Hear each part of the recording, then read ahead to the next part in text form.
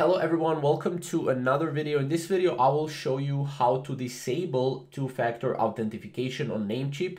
Now, if you watch our previous video on enabling the authentication, this is how you can disable. So first of all, you need to go to your profile here. And from your profile, as you can see, you can go like that, or you can go to your dashboard and then go down below to your profile. And here from your profile, as you can see, you will have security.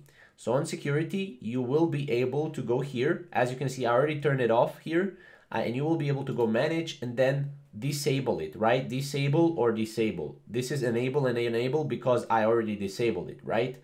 But keep in mind, this is an extra layer for your, for your security. So keep that in mind. You can also go to dashboard and as you can see, two-factor authentication recommended, as you can see. So here you can switch to authentication app if you want to switch it back, and then here you can also disable or enable your two-factor authentication. It's really as easy as that.